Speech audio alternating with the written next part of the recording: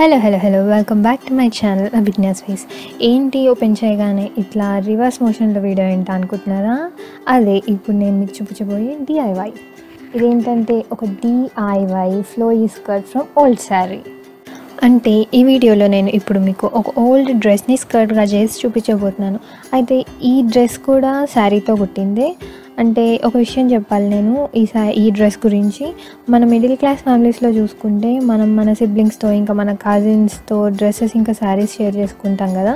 అయితే అట్లనే ఈ శారీ కూడా మా మమ్మీ నుండి మా పిన్ని దగ్గరికి వెళ్ళి ఆ తర్వాత మా పిన్ని కొద్ది రోజుల శారీతో డ్రెస్లా కుట్టించుకొని దీనికి ఏదో చిన్న డ్యామేజ్ అయితే అది నా దగ్గరకు వచ్చిందనమాట. సో దీనికి ఇన్ని మోడిఫికేషన్ జరగడానికి కారణం దీనికి ఉన్న ఒక యూనిక్ ప్యాటర్న్ అనమాట. అయితే మా పిన్ని ఈ డ్రెస్ కుట్టించుకున్న తర్వాత కాలర్ పార్ట్లో చాలా రోజులు వాడిన తర్వాత కాలర్ పార్ట్లో కొంచెం డ్యామేజ్ అయితే వేసుకోవడానికి లేకుంటే ఏమైనా రిపేర్ చేస్తుందేమో అని చెప్పేసి నాకు ఇచ్చింది. కానీ దీని బాటమ్ పార్ట్ మాత్రం కొంచెం కూడా ఖరాబ్ కాలేదు. సో నేను దీన్ని ట్రాన్స్ఫార్మ్ చేద్దాం అనుకున్నా. ఈ కాలర్ పార్ట్లో కొంచెం డ్యామేజ్ ఉంది, సో దీన్ని సెట్ చేయడానికి లేకుండే. And look at this beautiful floral pattern of this cloth. And ఈ క్లాత్ కూడా ఒక మంచి చిఫాన్ మెటీరియల్. ఐ థింక్ ఈ శారీ కొని ఆల్మోస్ట్ ఒక 16 to 18 years అవుతుండొచ్చు నా గెస్ ప్రకారం. జనరల్గా ఫ్లోరల్ ప్యాటర్న్ అంటే చిన్న చిన్న ఫ్లవర్స్ని చూస్తాం, కానీ ఈ శారీలో మాత్రం ఇట్లా పెద్ద పెద్ద ఫ్లవర్స్ ఉండి దట్టు బ్లాక్ బ్యాక్గ్రౌండ్లో టోటలీ ఈ ప్యాటర్న్ అనేది చాలా డిఫరెంట్గా కనిపిస్తుంది. సో ఈ డ్రెస్ ఈ లెంత్లో నాకు సెట్ అయిపోతుంది, ఒక యాంకిల్ లెంత్ వరకు వచ్చేస్తుంది. అండ్ ఇక్కడ నేను ఈ top and bottom parts separate చేసేటప్పుడు నేను ఇక్కడ మీకు ఒక టూల్ చూపిస్తాను. ఇది సీమ్ రిపేర్ అనమాట. దీంతో స్టిచెస్ అనేవి ఈజీగా విప్పే వస్తుంది. సేఫ్టీ పిన్తో తీసి ఇబ్బంది పడే బదులు ఇలా ఒక సీమ్ రిపేర్ మన దగ్గర ఉంటే కనుక మన పని చాలా ఈజీ అయిపోతుంది.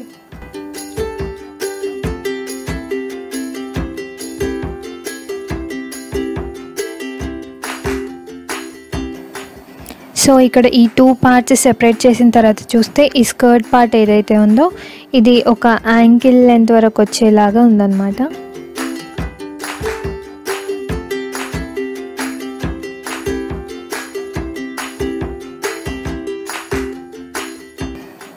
అండ్ ఇప్పుడు ఈ స్కర్ట్కి బెల్ట్ ఒకటి అటాచ్ చేయాలి, దట్టు ఎలాస్టిక్తో స్టిచ్ చేయాలి. ఇది దానికోసం ఈ డ్రెస్లోని టాప్ పార్ట్ యూజ్ చేస్తున్నా.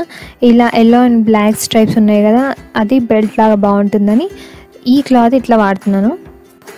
అయితే ఈ క్లాత్ లోపల ఇట్లా ఎలాస్టిక్ వేసి స్టిచ్ చేయాలన్నమాట. అయితే ఈ శారీతో డ్రెస్ కుట్టేటప్పుడు ఈ టాప్ పార్ట్ కోసం శారీ పళ్ళు వాడినారు అనమాట. అయితే ఇప్పుడు నేను ఈ స్ట్రైప్స్ ఉన్న టాప్ పార్ట్ని వేస్ట్ బెల్ట్ లాగా వాడుతున్నా. అయితే ఇక్కడ చూపించే ఈ ఎల్లో బెల్ట్ని నేను ఒక స్టైల్ స్టేట్మెంట్గా వాడుతున్నా. అండ్ ఇది కూడా ఒక DIY బెల్టే. Maybe some time later ఈ బెల్ట్ ఎట్లా చేసినా కూడా నేను చెప్తాను.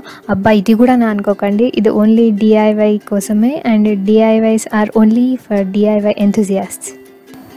ఈ శారీ అంటే దీనికి హారిజాంటల్ స్ట్రైప్స్ ఉన్నాయి కాబట్టి నేను వాడుతున్నా.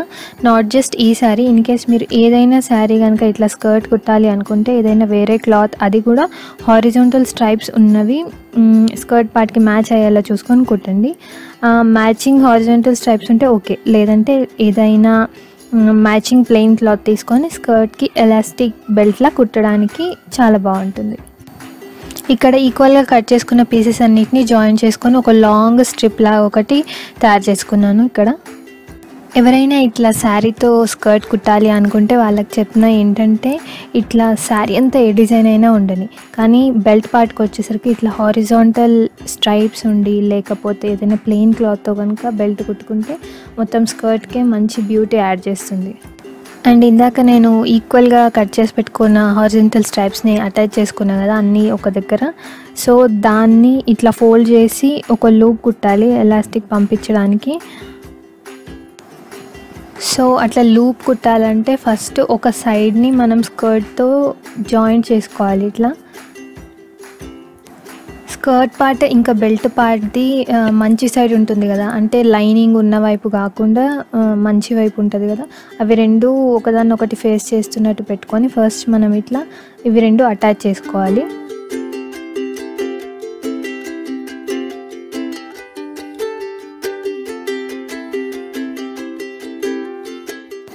అటాచ్ చేసుకున్న తర్వాత మిగిలిన పార్ట్ ఏదైతే ఉంటుందో దాన్ని కట్ చేసుకోవాలి సెపరేట్గా. అండ్ ఈ 2 ఎండ్స్ జాయింట్ చేసుకోవాలి.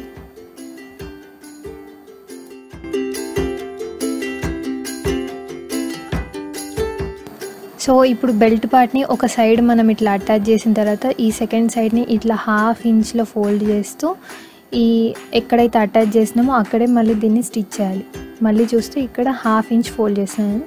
1/2 ఇంచ్ని ఆ స్టిచ్డ్ పార్ట్ దగ్గర దాన్ని అటాచ్ చేయాలి మనం.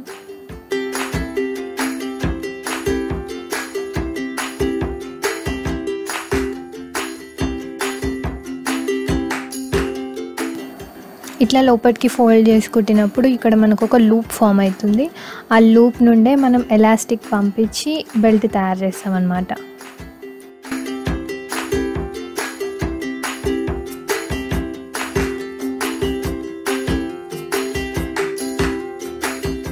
సో ఇక్కడ మీరు గమనిస్తే నేను ఇది కంప్లీట్గా కుట్టేయట్లేదు, ఒక చిన్న ఓపెనింగ్ అయితే ఉంచుతున్నా, ఎందుకంటే ఈ ఎలాస్టిక్ అనేది దాని నుండి పంపించడానికి.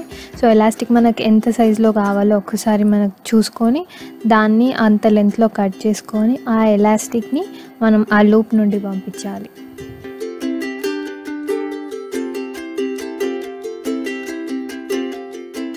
సో ఏదైతే మనం ఓపెనింగ్ ఉంచుకున్నామో ఆ ఓపెనింగ్ నుండి ఎలాస్టిక్ పంపించేసుకోవాలి.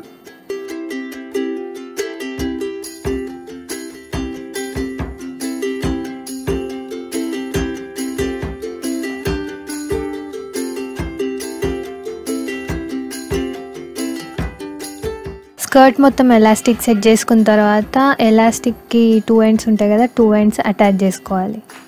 అంటే స్టిచ్ చేసుకోవాలన్నమాట. సో ఇట్లా 2 ఎండ్స్ కూడా అవి ప్రాపర్గా ఉన్నాయా లేదా ముందే చెక్ చేసుకొని లోపల ఏమీ మలకబడకుండా చూసుకొని ఈ 2 ఎండ్స్ని మనం అటాచ్ చేసేసుకోవాలి.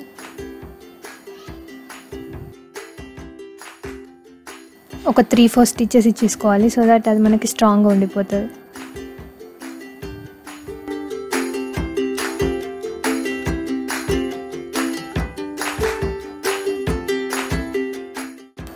ఇప్పుడు ఇందాక ఏదైతే మనం కంప్లీట్గా క్లోజ్ చేయకుండా ఓపెనింగ్ ఉంచుకున్నామో ఆ ఓపెనింగ్ని కూడా ఇప్పుడు క్లోజ్ చేసేసుకోవచ్చు. ఎలాస్టిక్ పంపించేసినాం కాబట్టి దాన్ని క్లోజ్ చేసేసుకోవాలి.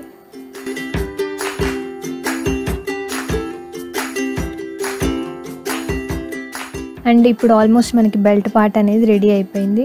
సో ఇది అటు ఇటు మూవ్ అవ్వకుండా మనం దీన్ని సెక్యూర్ చేసుకోవాలి. సో దానికోసం ఆ ఎలాస్టిక్ పార్ట్కి నేను ఇక్కడ ఒక సేఫ్టీ పిన్ పెట్టుకొని దీన్ని ఇట్లా లాగుకుంటూ స్టిచ్ చేయాలన్నమాట. సో ఇట్లా ఒక 3-4 స్టిచెస్ వేస్తే మనకి పర్ఫెక్ట్గా బెల్ట్ తయారైపోతుంది అండ్ మంచి స్కర్ట్ లుక్ వచ్చేస్తుంది మనకి. సో ఈ పార్ట్ కూడా అయిపోయింది కాబట్టి మనకు ఆల్మోస్ట్ మన స్కర్ట్ రెడీ. అండ్ ఫైనలీ నా డిఐవై స్కర్ట్ అయితే రెడీ అయిపోయింది. అండ్ ఇది నేను ముందుగా చెప్పినట్టు ఫ్లోయీ స్కర్ట్ అండ్ నేను ఈ స్కర్ట్కి ఒక మంచి బ్లాక్ షర్ట్తో పేర్ చేసిన. And as you all know, black can be paired so easily with any colour and any kind of outfit. Not just me, most of you girls feel black as life savior. When we have very few options, we'll definitely opt for black. Black always comes in first place when we have very few options. After recycling my Penny's old dress, it turned into a cute flowy midi skirt. And very particularly ఈ belt విషయానికి వస్తే ఇందాక నేను చెప్పినట్టు ఇది ఒక DIY belt. If you remember my older DIY videos, old పైజామాస్తో head band చేసిన నేను గుర్తుందా. సో ఆ పైజామాలో మిగిలిన క్లాత్ ఏదైతే ఉందో అది ఈ బెల్ట్ తయారు చేయడానికి నేను వాడిన. ఇన్ కేస్ మీరు ఆ వీడియో చూడకుంటే డిస్క్రిప్షన్లో నేను లింక్ ఇస్తాను, kindly watch it from there. And finally ఈ అవుట్ఫిట్ని నేను ఒక వుడెన్ జ్యువెలరీ వేసుకొని స్టైల్ చేసిన. ఈ నెక్ పీస్ అనేది అడ్జస్టబుల్ లాంగ్ చైన్లా వేసుకోవచ్చు అండ్ ఆల్సో షార్ట్ చైన్ లాగా కూడా వేసుకోవచ్చు.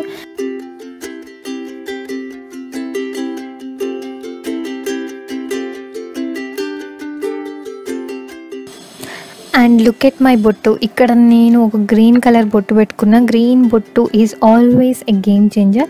జస్ట్ దట్ ఈ డ్రెస్లో గ్రీన్ కలర్ ఉందని కాదు, ఇలా గ్రీన్ బొట్టుని ఎనీ లైట్ కలర్ డ్రెస్సెస్కి పెట్టుకున్నా ఆర్ ఎనీ మోనోక్రోమ్ డ్రెస్సెస్కి పెట్టుకున్నా కానీ చాలా బాగుంటుంది. And this is the outlook of old saree dress which turned into flowy midi skirt. నేనైతే ఇట్లా సల్వార్ లెంత్లో ఉన్న డ్రెస్ని మిడీ స్కర్ట్ చేసిన. ఇదే ప్రాసెస్లో మీరు ఎనీ ఓల్డ్ అనార్కలి యూజ్ చేసి లాంగ్ స్కర్ట్స్ అండ్ లెహంగాస్ కూడా చేసుకోవచ్చు. If you have any old dresses which you already felt board of wearing, మీరు కూడా ఓల్డ్ డ్రెస్సెస్తో ఇలా ట్రై చేయండి. అండ్ మీరు చేసిన వర్క్స్ ఏమైనా ఉంటే నాతో షేర్ చేయండి. ఇన్స్టాగ్రామ్ ఐడి నేను డిస్క్రిప్షన్లో ఇస్తాను. That's all for today's video. And thank you so much for watching this video till the end. ఒకవేళ ఈ వీడియో మీకు నచ్చితే లైక్ చేయండి, లేదు ఇట్లా ఎవరైనా డిఐవైస్ చేస్తారనుకుంటే వాళ్ళకి ఇది షేర్ చేయండి. అండ్ ఆల్సో ఇన్ని వీడియోస్ చేస్తున్నా కదా, సబ్స్క్రైబ్ చేయండి. ఓకేనా?